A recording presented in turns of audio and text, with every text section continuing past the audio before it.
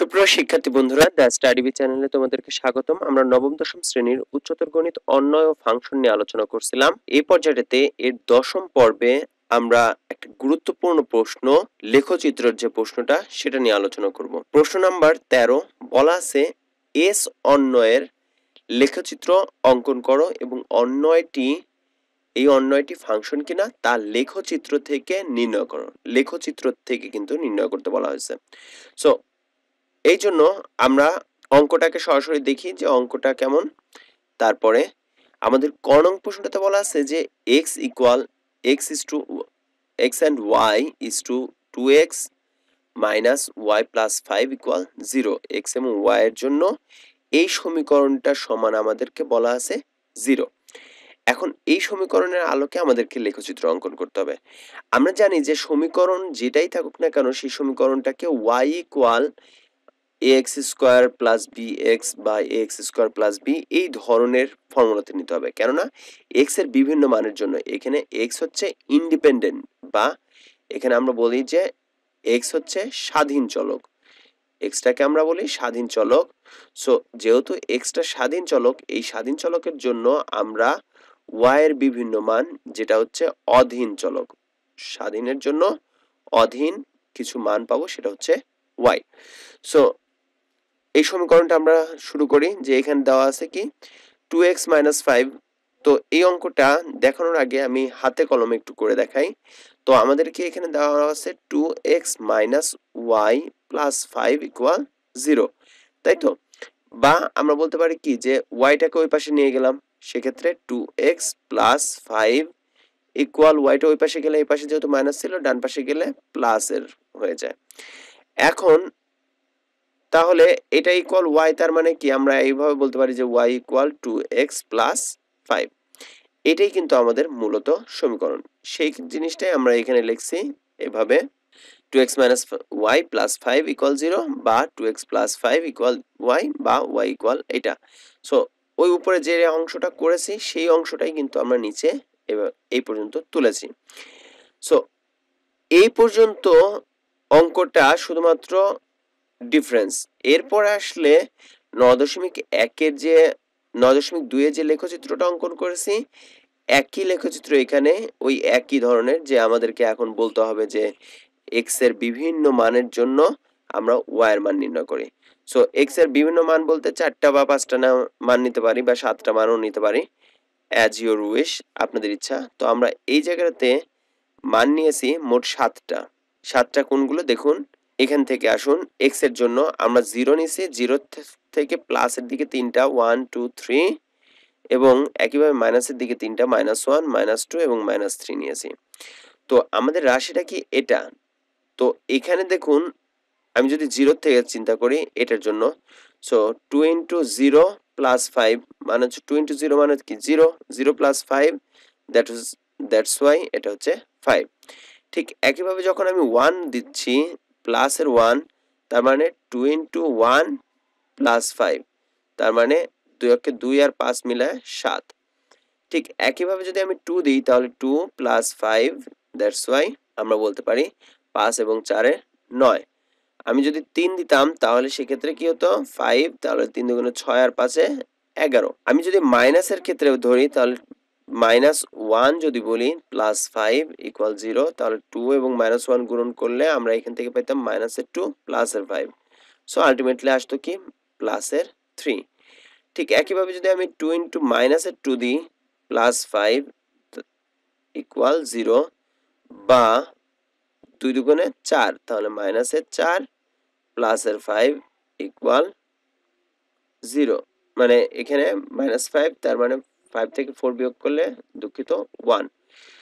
ঠিক একইভাবে তারপরে আমি যদি 3 দিই তাহলে 2 ইন্টু -3 প্লাস 5 ইকুয়াল 0, মানে 0 না দুঃখিত, যে ইকুয়াল কি আসতো, ইকুয়াল আসতো 2 দুগুণে 6, 3 দুগুণে 6, -6 প্লাসের 5, সো আলটিমেটলি -1। জিরোগুলো কিন্তু হবে না, আলটিমেটলি মানগুলো এরকম আসবে। তো এটা হচ্ছে মান। তো আমরা -3 -2 -1 0 1 এবং 2 3 এই কয়টার জন্য আমরা এইগুলো মান পাই। ক্যালকুলেটর ইউজ করতে পারেন যে এত বড় করে মানে অঙ্ক করার চাইতে আপনারা যারা 9.2 এর ভিডিওগুলো দেখে ফেলছেন তারা অবশ্যই জানেন যে এই অংশটা কিভাবে আমরা ক্যালকুলেটর করতে পারি, এটাকে ক্যালকুলেটরে কিভাবে লিখে আমরা মানগুলো বের করতে পারি। সো 9.2 যারা দেখেননি 9.2 এর 8 নং প্রশ্নগুলো সমাধানগুলো একটু দেখে নেবেন। তো এখান থেকে আমাদের তাহলে প্রাপ্ত বিন্দু -3 -1 -3 -1 -2 +1 -1 এবং প্লাসের 3 0 এবং 5 1 and 7 2 and 9 3 and 11। এখন আমরা যে কথাগুলো বলে থাকি যে ছক কাগজের এক্স ও এক্স নর বরাবর এক্স অক্ষ এবং ওয়াই ও ওয়াই নর বরাবর ওয়াই অক্ষ আঁকি। এক্স অক্ষ বরাবর ক্ষুদ্রতম বর্গের 5 বাহুর দৈর্ঘ্যকে, দুঃখিত এই জায়গাটাতে একটু লিখে ফেলুন, এখানে বড় হয়ে যাবে 5 বাহুর, 1 বাহুর দৈর্ঘ্য লিখুন যে 1 বাহুর দৈর্ঘ্যকে 1 একক এবং ওয়াই অক্ষ বরাবর ক্ষুদ্রতম বর্গের 3 না এটাও 1 বাহুর দৈর্ঘ্যকে 1 একক ধরে আমরা এই বিন্দুগুলো ছক কাগজে স্থাপন করি এবং যোগ করে লেখচিত্র অঙ্কন করি। তো চলুন, বিন্দুগুলো ছিল আমাদের এটা। আমরা একটা গ্রাফ পেপার নিয়ে নেব যার এক্স এক্সিস এবং ওয়াই এক্সিস নির্ধারণ করব। আমরা জানি যে বাম দিকে এক্স নর, ডান দিকে এক্স অর্থাৎ বাম দিকে মাইনাসের আর ডান দিকে প্লাসের, নিচে মাইনাস উপরে প্লাস। সো আমরা জানি এটা হচ্ছে প্লাসের দিক হবে, এটা হচ্ছে মাইনাস এক্স এর ক্ষেত্রে, আর এটা হচ্ছে প্লাস ওয়াই এর জন্য, আর ঠিক তেমনি ভাবে নিচের দিকে আসলে মাইনাস। এখন আমরা জানি যে মূল বিন্দু হচ্ছে 0 0, তো মূল বিন্দুটাকে আমরা দিয়ে দিলাম 0 0। এখন -3 এবং -1 তো 1 গুণন করেছি। -3 বলতে বাম দিকে আসবে 3 ঘর, 1 2 3, এই 3 ঘর। তারপর মাইনাসের 1 মানে কি, মাইনাসের 1 ঘর মানে হচ্ছে এই পর নিচের দিকে 1 ঘর।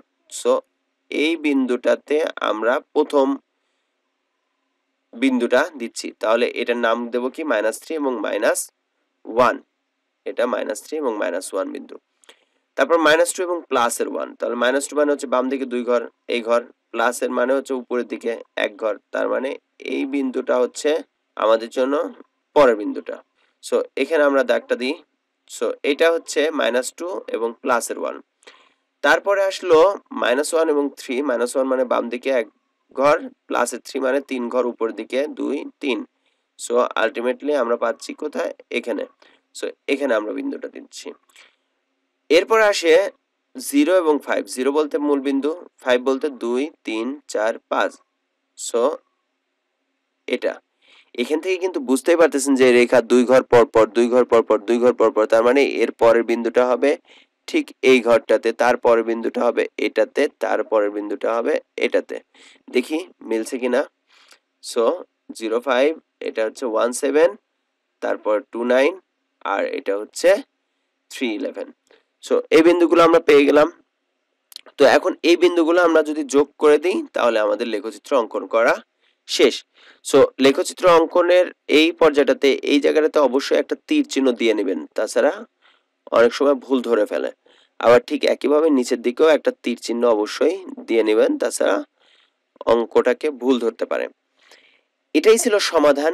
এখন আমাদেরকে বলা হয়েছে যে এটা থেকে প্রমাণ করতে হবে যে এটা কি ফাংশন কি না।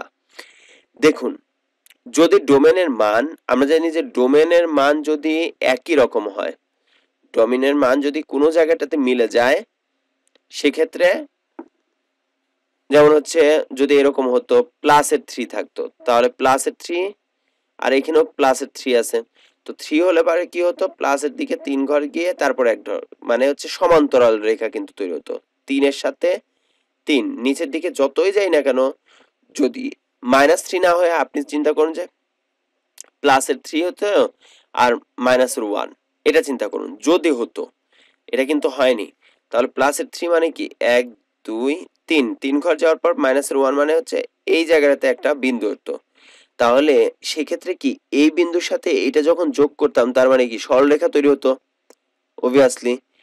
তো এইটার সরলরেখাটা কার সমান্তরাল, ওয়াই রেখার সমান্তরাল। এই যে যেমন ওয়াই এর সমান্তরাল, যেহেতু ওয়াই এর সমান্তরাল হওয়ার অর্থটাও হচ্ছে যে ডোমেন একই হওয়া, তখন আমরা সেটাকে বলতাম ফাংশন নয়। যদি এই রকম লম্বা বা এই ধরনের সমান্তরাল হয় তখন সেটা হচ্ছে ডোমেন নয়। তো তাহলে আমরা এখানে বলবো যে আমরা একটু লিখি এখানে y অক্ষের সমান্তরাল, যেহেতু y অক্ষের সমান্তরাল কোনো রেখা তৈরি করতে পারিনি আমরা, তাই তো? y অক্ষের সমান্তরাল কোনো রেখা নেই, কোনো রেখা নেই, সেহেতু এটি একটি ফাংশন। শুধুমাত্র এই কথাটুকু বললেই হয়ে যাবে, সেহেতু এটি একটি ফাংশন। তো এই পর্যন্তই নির্ণয় করতে বলছে, এই পর্যন্তই আমাদেরকে নির্ণয় করা হয়ে গেল। হোপফুলি এই অঙ্কের ক্ষেত্রে আমাদের কোনো সমস্যা থাকার কথা না। তারপরে যদি কোনো ধরনের কনফিউশন থেকে থাকে তাহলে অবশ্যই কমেন্টস বক্সে কমেন্টস করে জানাবেন। 13 নং প্রশ্নের খ নং প্রশ্নটা নিয়ে আলোচনা করব। এই প্রশ্নটাতে ওই আগের মতোই বলা আছে যে এস অন্বয়ের লেখচিত্র অঙ্কন করতে হবে এবং ওই অন্বয়টি ফাংশন কিনা তা লেখচিত্র থেকে আমাদেরকে নির্ণয় করে দেখাতে বলা হয়েছে। সো একেবারে কয়েক অনুরূপ প্রশ্নটা এটা, তো ওই একইভাবে সমাধান করব। আমাদের এখানে দেওয়া আছে কি x প্লাস ওয়াই ইকুয়াল 1। তো আমরা এখান থেকে বলতে পারি যে এখানে যে জিনিসটা দেওয়া আছে সেটা x প্লাস ওয়াই ইকুয়াল 1, বা এক্সটাকে আমি যদি ডান পাশে নিয়ে যাই তাহলে y ইকুয়াল হয়ে যাবে 1 মাইনাস এক্স। সো এই সমীকরণের আলোকে আমাদেরকে লেখচিত্রটা অঙ্কন করতে হবে। তো আমরা যদি বসি এভাবে দিই যে x প্লাস ওয়াই ইকুয়াল 1 বা y ইকুয়াল এক্সটা আমরা ঠিক ডান পাশে চলে আসবে 1 মাইনাস এক্স, এটা পেলাম y এর মান। তো আমরা ওই আগের মতোই বলবো যে x এর বিভিন্ন মানের জন্য আমরা y এর মান নির্ণয় করি। তাহলে আমরা মানগুলো কি কি নিতে পারি, যেমন 0 যদি নিই তাহলে সেক্ষেত্রে y ইকুয়াল 1 মাইনাস এক্স এর মান 0 নিলে 0, তাহলে 1 থেকে 0 বিয়োগ করলে সেক্ষেত্রে 1, তার মানে সেক্ষেত্রে রাশিটা কি দাঁড়াচ্ছে দেখুন 0 and 1, তাই তো? আমি যদি y ইকুয়াল এক্স এর মান যদি প্লাসের 1 নেই তাহলে প্লাসের 1 নিলে 1 থেকে 1 বিয়োগ করলে 0, তার মানে আমরা নিয়েছিলাম কি প্লাসের 1, যার কারণে y এর মান 0। y এর মান যদি আমি প্লাসের 2 নিই তার মানে 1 মাইনাস 2, তার মানে 2 থেকে 1 থেকে 2 বিয়োগ করার অর্থ মাইনাসের 1। এর অর্থটা হচ্ছে যে আমি যখন 2 নিচ্ছি তখন আসছে মাইনাসের 1। শুধুমাত্র প্লাস নিলেই কি হবে, মাইনাস নিতে হবে। So y equal 1 minus of যদি মাইনাস 1 নিই তাহলে সেক্ষেত্রে কি হয় 1 মাইনাস মাইনাসে প্লাস, তাহলে 1 প্লাস 1 ইকুয়াল 2। এর অর্থটা হচ্ছে মাইনাসের 1 যখন নিচ্ছি তখন আসতেছে 2। y ইকুয়াল যদি আমি এখন মাইনাসের 2 নিই সেক্ষেত্রে 1 মাইনাস অফ মাইনাস 2 ইকুয়াল 1, 1 এবং 2 মাইনাস মাইনাসে প্লাস, তাহলে 1 প্লাস 2 ইকুয়াল 3। সো আমরা বলতে পারি যে মাইনাসের 2 সাথে 3। এই ছিল এই অংশটুকুর বিন্দুগুলো। তো আমরা সেই জিনিসগুলো একটু লিখে ফেলি যে কি কি বিন্দু পাচ্ছি এখানে। বিন্দুগুলো ছিল -2, 3, অর্থাৎ মাইনাসের দিক থেকে যদি ধরি মাইনাসের 2, 3, মাইনাসের 1 এবং 2, 0 এর সাথে 1, 1 এর সাথে 0 এবং 2 এর সাথে -1, এই কয়টাই তো। তো আমরা ওই কথাটাই বলবো যে এখানেও একটু ভুল করা আছে। তো ছক কাগজের x ও x নর বরাবর x অক্ষ এবং y ও y নর বরাবর y অক্ষ আঁকি। x অক্ষ বরাবর ক্ষুদ্রতম বর্গের এক ঘরকে, এক বাহুর দৈর্ঘ্যকে 1 একক এবং y অক্ষ বরাবর ক্ষুদ্রতম বর্গের একইভাবে এক বাহুর দৈর্ঘ্যকে 1 একক ধরে আমরা এই বিন্দুগুলো স্থাপন করি। এক বাহুর বলতে কি বোঝায় যে আমরা কোনো কিছু গুণন টুনন কিছুই করতেছি না। 5 বললে গুণন করে ফেলতে হতো, 3 বললে গুণন করতে হতো, তাহলে আমরা এই বিন্দুগুলোই সরাসরি বসাবো। তো চলুন, তাহলে আমাদের বিন্দুগুলো ছিল -2, 3, -1, 2, 0, 1, 1, 0, 2 এবং -1। তাহলে একটা গ্রাফ পেপার নিলাম, x এক্সিস এবং y এক্সিসটাকে আমরা লিখে নিলাম। মূল বিন্দু আমরা জানি 0, 0। এখন দেখুন -2 আমাদের প্রথম দিকে আছে কি -2 এবং 3। -2 বলতে বাম দিকে আসতে হবে 2 ঘর, এসে প্লাসের 3 মানে 3 ঘর উপরে আসতে হবে, 1, 2, 3। তাহলে হবে কি এই জায়গাটা হবে আমাদের জন্য প্রথম বিন্দু। সো এটাতে আমরা দিই, এটা হচ্ছে -2 এবং 3। এরপরে আছে মাইনাস এবং -1 এবং 2। তাহলে -1 বলতে বাম দিকে 1 ঘর, এসে প্লাসের ঘর 2 ঘর, 2 ঘর বলতে ঠিক এই জায়গাটা। সো এখানে বিন্দুটা, তো এটা হলো -1 এবং 2। তারপর আছে 0 এবং 1, তার মানে 0 বলতে মূল বিন্দু, 1 বলতে এক ঘর উপরে আসবে। সো তাহলে এই জায়গাটাতে, সো আমরা এখানে বলতে পারি যে 0 and 1। তারপর 1 and 0 বলতে এক ঘর সামনের দিকে এসে ওই ঘরটাই, কেননা 0 y এর ঘর 0 বলতে এটা, তো এখানে। তারপরে আসছে হচ্ছে 2 এবং -1, 2 মানে হচ্ছে প্লাসের ঘরে 2 ঘর এবং মাইনাসের দিকে এক ঘর আসতে হবে, তার মানে এটা। সো এটা, তো এখন এই রেখাগুলো দেখুন একটা সরলরেখা তৈরি হচ্ছে, তো আমরা একটু যদি যোগ করে দিই তাহলে রেখাটা আসে এইরকম। তো অবশ্যই তীর চিহ্নর ব্যবহার করতে হবে এখানে, এদিকেও তীর চিহ্ন, ঠিক একইভাবে নিচের দিকেও আমাদেরকে অবশ্যই তীর চিহ্ন ব্যবহার করতে হবে। সো দ্যাটস ওয়াই আপনারা পারবেন যে মানে বুঝাতে যে এই তীরটা এখানেই সমাপ্ত না। তো এখানেও ওই একই কথাই বলবো, ক নং প্রশ্নটাতে যেমন বলেছিলাম যে এটা হচ্ছে, এটা কি এক্স এর সমান্তরাল আছে এরকম রেখা হয়েছে, হয়নি। আবার ওয়াই এর সমান্তরাল এরকম রেখা হয়েছে, তাও কিন্তু হয়নি। তো তাহলে আমরা বলবো যে এখানে ওয়াই অক্ষের সমান্তরাল কোনো রেখা নেই, অতএব এটিও ফাংশন বা এটি একটি ফাংশন। তো এই ছিল এই প্রশ্নটার সম্পূর্ণ সমাধান। হোপফুলি আমাদের ভিডিওগুলো আপনাদের ভালো লাগে। যদি ভালো লেগে থাকে তাহলে অবশ্যই আপনি আপনার একটা বন্ধুকে এই ভিডিওটা শেয়ার করবেন এবং সেই বন্ধুটার নামটা আমাদের কমেন্টসে একটু লিখে যান কোন বন্ধুটাকে এই ভিডিওটা শেয়ার করছেন। ধন্যবাদ সবাইকে। আসসালামু আলাইকুম।